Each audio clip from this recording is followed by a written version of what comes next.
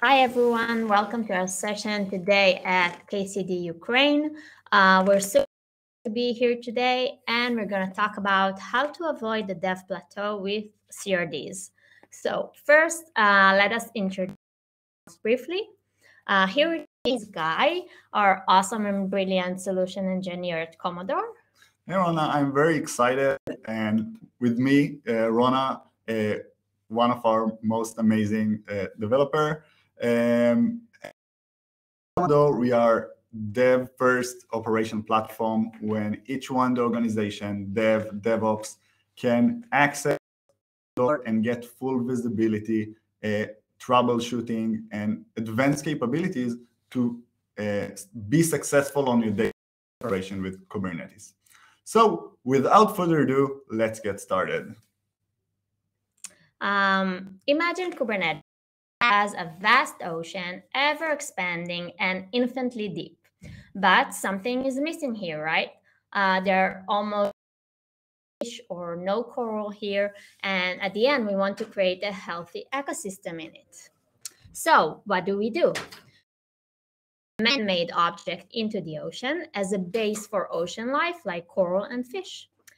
And once we create a base for other life to succeed in it, we're getting a thriving ecosystem. And why am I talking about it? If Kubernetes is the ocean, then the man-made object is the platform or CRD. And this is the thriving ecosystem that can be created using CRDs. Now, if we go back from the ocean into land, let's talk about how adoption looked like when Kubernetes just started. So the early adopters were not just small startups with money, but also large companies with great talent and budget like Google. But in between these small startups and Google reside most of the companies, right? And most of the companies had to face big challenges in order to in its early stages. So Kubernetes took an approach to add more core functionalities for wider adoption. They've added things like deployment, stateful set, and other application capabilities that allowed the organization to use and adopt Kubernetes. So therefore, Kubernetes became the dominant platform, but there's still lack of enterprise concerns. To support the demanding challenges for adoption, Kubernetes is adding more and more enterprise capabilities. If you look at recent versions, you'll see that security and data are now top concerns, and they have been changing a lot in recent versions. And Kubernetes is more on the enterprise rather than on the core side, which is fine because like any other technology, it went into the phase of what will take us to the next step.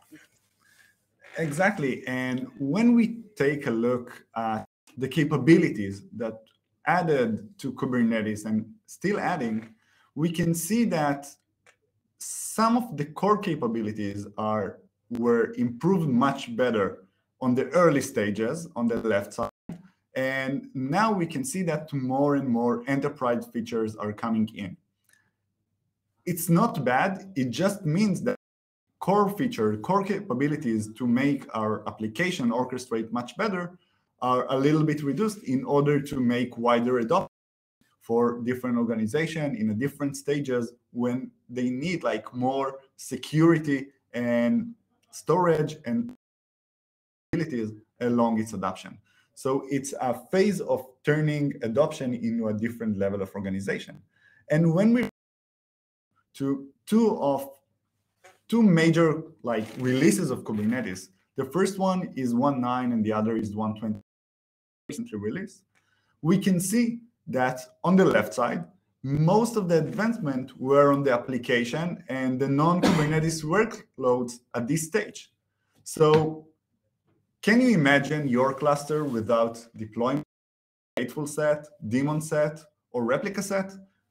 There is no cluster that can be run and operate without those capabilities. Also, we can see that Kubernetes open to a very new workloads in this area, like running on GPU, Windows machine, open CRDs, and when we take a look on the other side, Kubernetes 125 is very focused on the security and the storage side. And now it gets more stable moving into this phase. So there is focus from the core side to the next stage of adoption. And the phase is the fact you need to adapt Kubernetes. It's not only about running applications. Kubernetes is orchestrating the containers, the networking, and everything regarding that. But the fact that in order to adopt Kubernetes, you need to face more than that.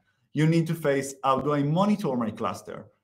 How do I like auto-scaling when there is like different auto-scaling methods that I want to put in place?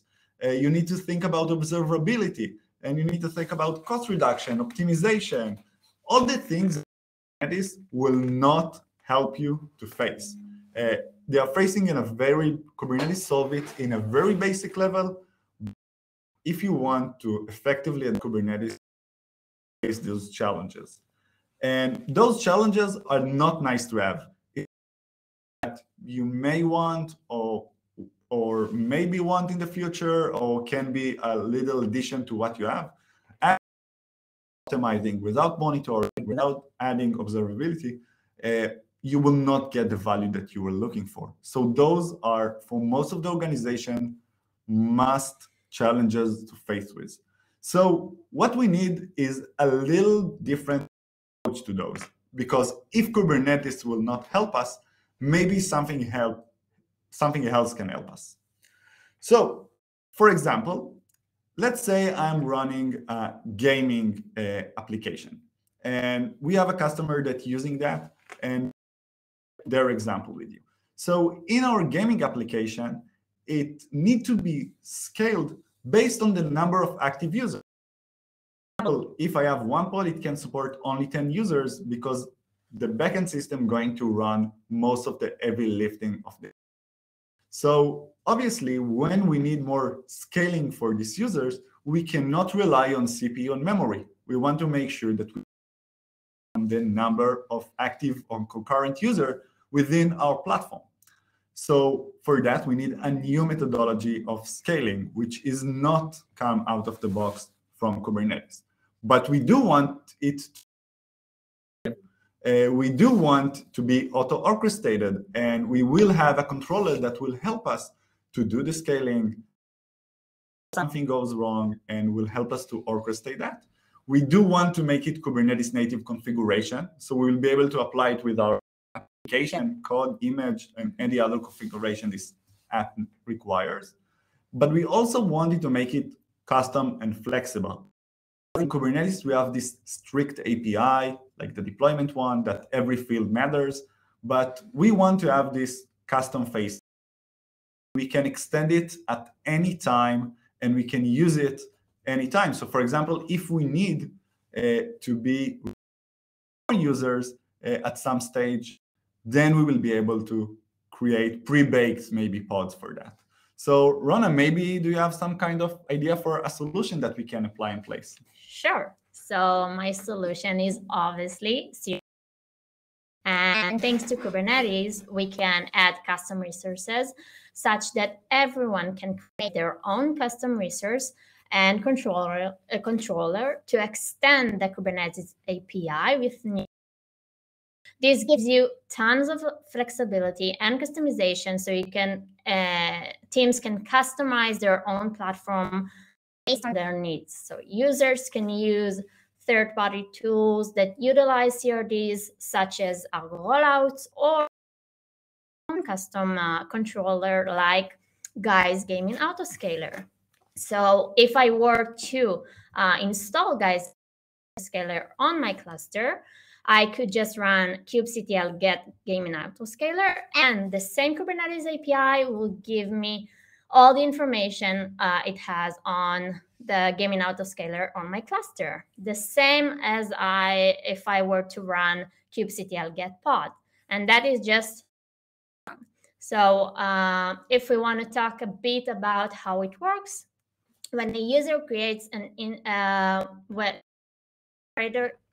uses custom resources, that define the desired state and configuration application using custom resource definition.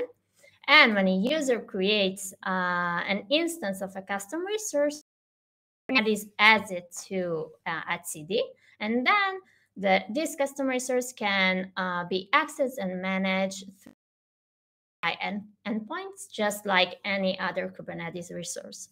And if you think about it, CRDs together with operators give you almost unlimited possibilities, and you can do basically whatever you want. So this is really nice in theory, right? But let's give you more specific of it and how we can use other tools and CRDs to face some of the challenges that we talked about just now. And I think the other tools you mentioned is very interesting. Yeah, they are. So Guy and I actually wrote some simple and small application, right? 2 deployments. Each deployment has 2. And now we want to scale our consumer based on the number of messages in the Kafka topic. So this cannot be the built-in HPA in Kubernetes. So we need another solution. And Kata will allow us to do the auto-scaling. Which is great, but it's not the last challenge that we need to face. We have many more, as we saw on the list before. Right. So at some point, we were required to add more security to our clusters. And one of the things that we add is to deploy certificates. And certificates is a big concern because you need to manage them, you need to create them, you need to renew them. A lot of administration that you need to do in order to use certificate efficiently. So we utilize one of the tools, Cert Manager, to managing secrets within Kubernetes in order to help us. So we deploy Cert Manager, and then we create certificate under a Kubernetes resource. So what's next? That's very cool. So Guy and I on the monitors that we configured manually, and we want to pack our application together with the monitors configuration all in. Also, we want to store it in Git. So we will have history, version management, and more like GitOps implementation, right? So we're going to use alert managers, CRDs, and we can configure like 3, 5, 10. And that make it very awesome, but it's not the last stage. So we do want to have to configure CD properly. We want our deployment to not be the script that someone wrote a year and a half ago. We do want to have a tool that will take our application, we will define our application, it will take deployment automatically. And very common tool is ArgoCD. Mm-hmm. We can deploy ArgoCD, we can deploy the application as CRs in there, and we will get all the they can bring in a Kubernetes native way, which is great. Yeah. What's next? Okay, so now we want to enforce configuration policy, and we definitely don't want to do it by ourselves. We don't want to write a crazy program. So we're going to use Kyverno, which is a policy engine for Kubernetes. Amazing, amazing. And we know how much effort is to integrate those into the CI/CD pipelines and actually make them really streamlined and maintain them over time. Yeah. Next, we want to add more visibility into our clusters, and OpenTelemetry is kind of a telemetry and metrics tool, which is popular in these days. So maybe we want to use some operators in the CR configure in the collector in order to deploy OpenTelemetry, but also configure all the things that we need in place. And now we find ourselves with another tool and CRDs in place. Nice.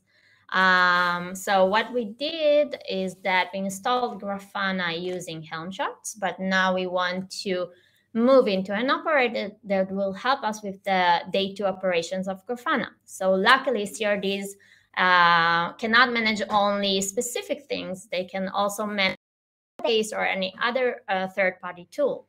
In this case, we're going to use it to manage our own Grafana. Cool. And now we will not need to do all the day-to operations manually in our Grafana cluster. Right. And after some time, we find out that when you work with 10 pods, rollout of basic Kubernetes is pretty fine. But when you maybe canary deployment and something that will get more advanced rollout strategy, there is no way to do that out of the box. You will need our own. So maybe we can deploy Argo rollouts and then make it more advanced configuration to rollouts. This example is that we are going to demo it in a few minutes and show everyone how we can do the migration and utilize the amazing capability which are not out of the box from Kubernetes. Argo rollout is great, and you'll see the demo. You'll like it. Now we have our application is now becoming bigger, and we want to move some of our infrastructure components there, so we can pack with our own application the managed database that it needs to run, or manage Kubernetes cluster better multi-tenancy. So, but to create this in Kubernetes in a native way. So we're gonna use amazing project and very popular at the moment. And when we want to go to even more complex architecture, we want to have complex networking architecture, we want to put maybe Istio, some service mesh tool in place, or we do want to go into a multi-cluster, multi-region, we definitely find ourselves using more and more CRDs and tools in order to actually utilize and extend Kubernetes to make it something even bigger than the project already is. And in a simple cluster that we are taking a look at, we can find that in the middle we have the Kubernetes. It can be Kubernetes itself, deployment, pods, but we find that we add more and more components and we extend Kubernetes to be very big. And what we think is that when we are facing that, the challenge that no more core activities will be added as it's before, CRDs will be the next phase, and you will find a cluster with more and more of those. Yeah, it's amazing that these core features to a more robust and a great, bigger cluster using only CRDs. Great, amazing. So maybe we'll show a little bit about an example. Yeah. That would be great. So we are jumping in. We want to show an example of a blue-green deployment. So what happens with blue-green is that at some point you want to understand about our preview and how to switch between active and make sure that you have preview version that you can take a look before rolling it out. But on the other side, you can revert very fast because you still have the other up and running. That's very important. And the second thing about doing this kind of rollout is that you need to do it manually at some point or develop it on our own. That will take so much long for us to put in a new environment, put in preview, switch the services, think about all the other areas that we need to take care of in deployment, rollout. And what is interesting that using Argo rollout, instead of writing everything on our own, we can use some third party and it will be able to use it in order to get all the value blue-green deployments got to offer. So what we're going to show you is deployments, and we change it to Argo rollouts and utilizing blue-green deployments. So just let me share my terminal. Okay, and now what we are going to do is we are going to take a very basic deployment. In this deployment, you can see that we have just an Nginx with 10 replicas, the default rolling update capabilities. We just added a small delay to the readiness just to show you how fast we can change and what are the capabilities of changing it a little bit different. And now we are going to apply it.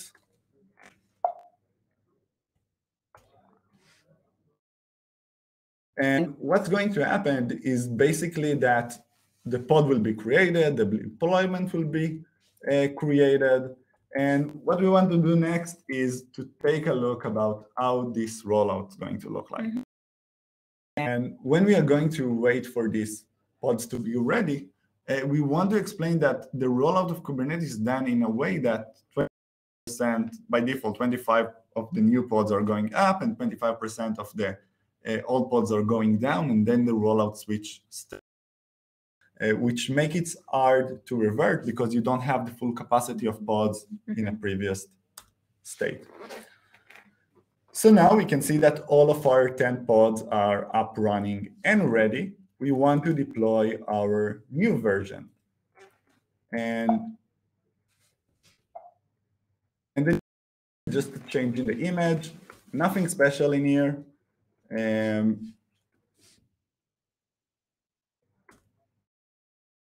To allow us is to see the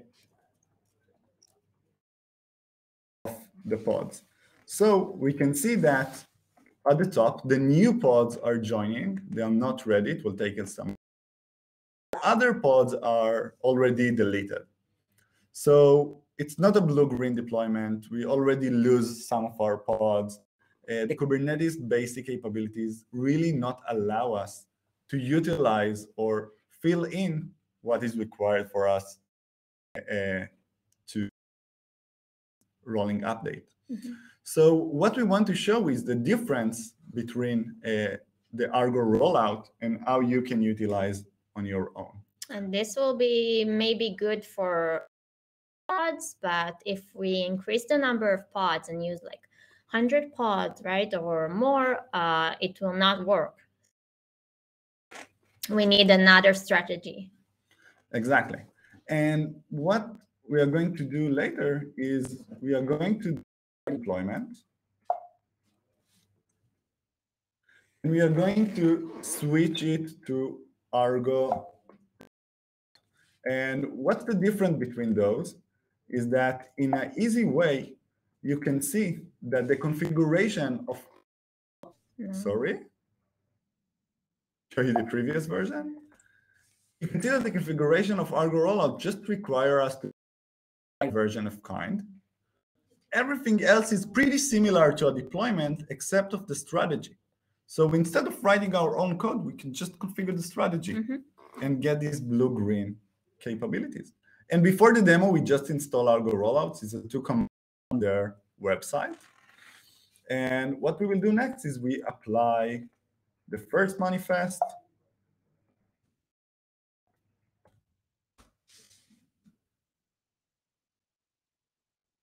And then we are going to watch the rollout.